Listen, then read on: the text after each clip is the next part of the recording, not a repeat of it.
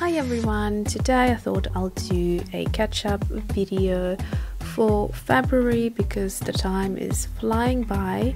I have actually filmed 4 weeks worth of videos, and this is just one video that I'm coming in to film because I decided to give myself a little break from YouTube to be able to concentrate on branding and designing and all of that, which has been very interesting process. So there is more information to come, but I can't tell you more than that just for now. But like I said, there are going to be 3 videos every week, the usual schedule, running up to the first week of March, and after that I will be then starting filming again. So that's just to let you know. I mean, nothing changes for you because you'll have still content as normal. If I wouldn't tell you, you wouldn't even notice.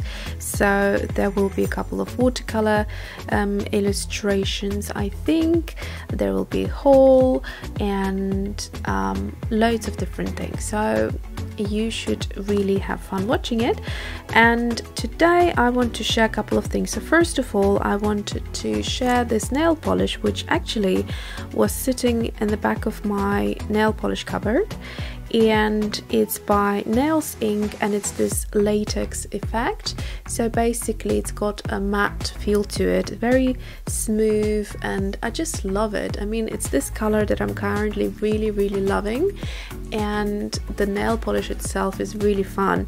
So the color is called Bermondsey Street. So if you're interested, I'll try to link it in down below if I can still find it. And yeah, really super fun. It's basically the same texture as the cap is, kind of this sort of like a latex rubbery kind of smooth texture, and I love it. I love the fact that it's also matte. It's really fun. Okay, over the weekend we popped in WH Smith. So WH Smith here in UK is stationery kind of shop where you can get greeting cards, you can get a little bit of like art supplies as well, some paints, you can get different newspapers, magazines, that kind of thing.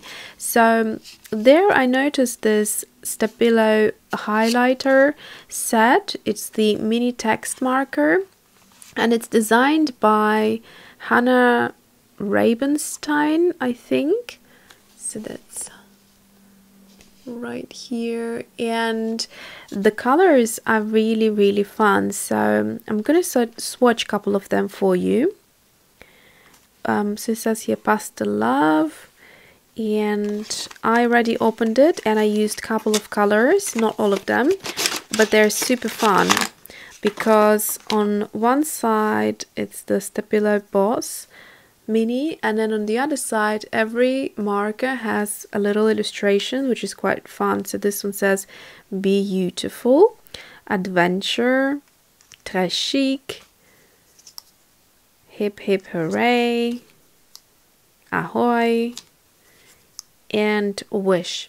So I think from the couple that I used, yeah, just use these 3, and this one hands down is my favorite, but I have to say all of them are super delicious. That's why I want to swatch them.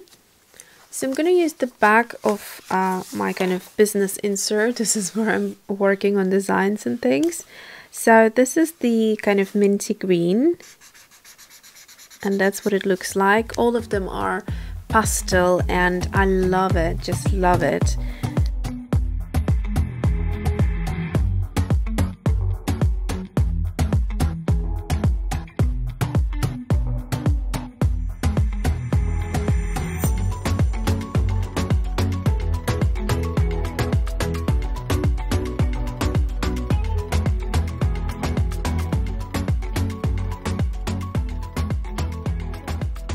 I would say that all of them are pastels except for the yellow one, but I do like the color, quite unusual for a highlighter. So these are the gorgeous colors you get in this set.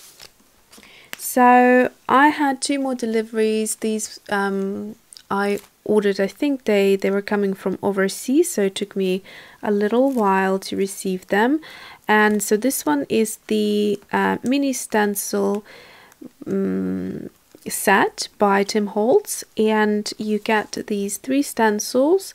So 2 of them are florals and one of them has this intricate design which looks quite nice. So I'm looking forward to be using these stencils.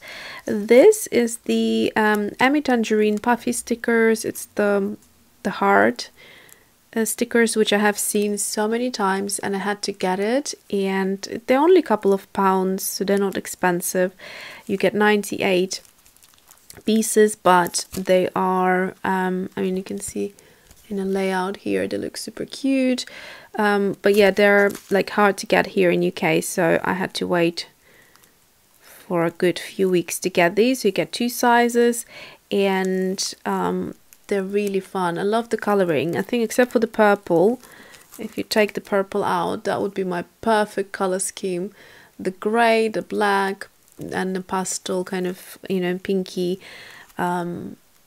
turquoisey, yellowy kind of colors. Super delicious. Love it, love it, love it. And I love this peach as well. Works so well. Let's talk about this book. So I popped in last night into TK Maxx. So I think in America it's called TJ Maxx, and they had this book which looked really good. So it retails for £9.99, but I got it I think for £3.99, and it's about unicorns. So Mason actually likes unicorns, and I asked him if he wanted this book, and because I have thought it's beautifully illustrated, and he said no, he didn't want it. So I ended up getting it for myself, and I love the illustrations. But I started reading it last night to him, and he really enjoyed it as well. So let me just show you, if you are into whimsical illustrations, I think you really would enjoy this. It's so beautiful, the colors and the style of it is gorgeous. It's actually by, so it's written by Selvin Phipps, and then illustrated by Harry and Zana Goldhawk, with additional illustrations by Helen Darvik.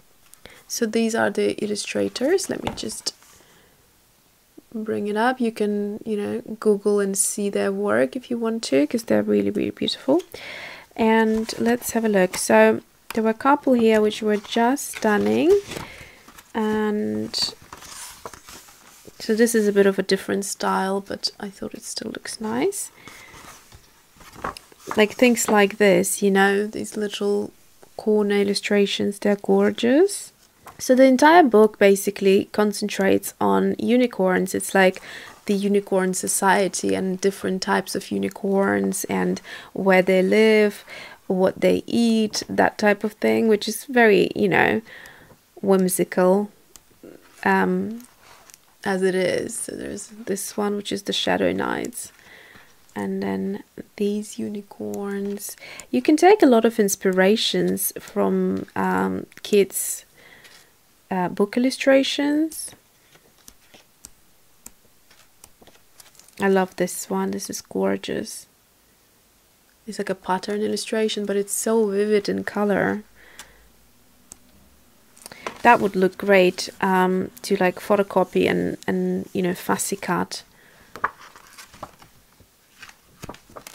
Then let's have a look. There are a couple more here which are absolutely stunning. So this one is gorgeous. This is a watercolor illustration, and you can see that because the watercolors are actually blending and bleeding into one another. And it's that typical watercolor effect that you get here from all the blooming and all of that. So that looks gorgeous, beautifully done, very beautiful colors as well. And then there was this other one. So here's another one, a bit different. This one looks like it's more kind of digitally done. So there's a mix of digital as well as watercolor. So here's the watercolor again. Beautiful work. Look at this. I love this one.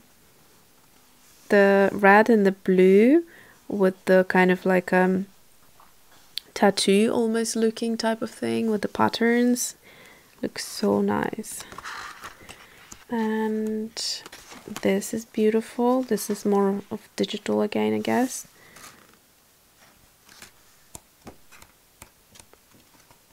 There is a picture here, a couple of pages actually, where it says unicorn food. So this is when it kind of tells you what unicorns eat. So this is quite sweet, I thought. Red algae, diamond leaf willow. I wonder whether these are, there's Antarctic poppies. I think they're also like created like fantasy flowers. Yellow and white orchids, that obviously is a real one. These help keep unicorns warm. So it's very, very cute, and you know, like I said, you can take loads of inspiration from that. So it's kind of like a cute little, you know, happy illustration type of thing. Now this book I wanted, or rather this magazine I wanted to share with you because there is a video either coming out soon, or it might have been already published by the time you watch this video. But basically I created a collage there from old magazine clippings, and I picked up this magazine over the weekend. Country Living is a magazine that I really love. It's one of my favorite magazines. I love the colors, the designs. I take a lot of inspiration for decor and things like that. So this is the March issue, so I thought if you like it, you might see it here and go and get it before it has been sold out. But it's because obviously spring is coming, it's going to have loads of florals in there. Now I have gone ahead and taken out all of the ads, but I left this one to show you because I worked with this type of an insert already. It's a little magazine that has, you can buy these like plants or seeds from here, but I love the pictures because they're small thumbnails, and what you could do is you could fussy cut them and again use them for collaging, or because they're all this in the same kind of size, that works really well. Or what you could do, you could fussy cut bigger pieces and use them in your journals if you can. What you can do also is, what I have done is take inspiration for watercoloring flowers. So if I would find something I quite like, I would watercolor it, and that way, like this is very pretty here, that way you have like a picture to work from. So sometimes you get the same flower but in different colors. That's also quite useful. I love this picture.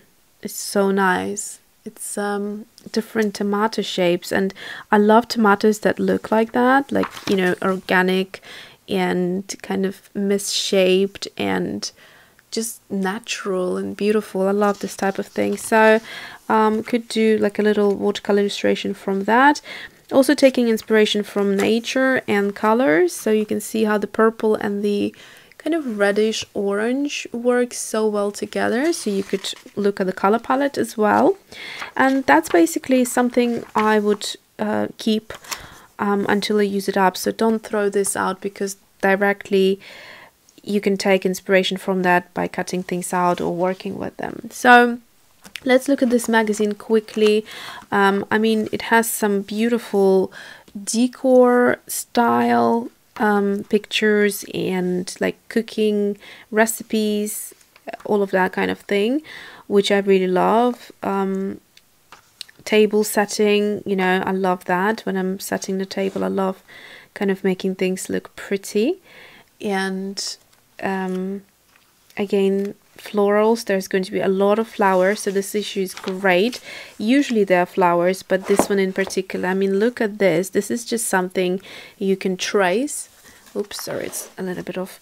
So you could trace this one and then just completely and utterly watercolor it. It looks perfect. Or if you have a large enough journal, this cut out would look so good in it, or even framed. This is just a beautiful picture that has no obstructions.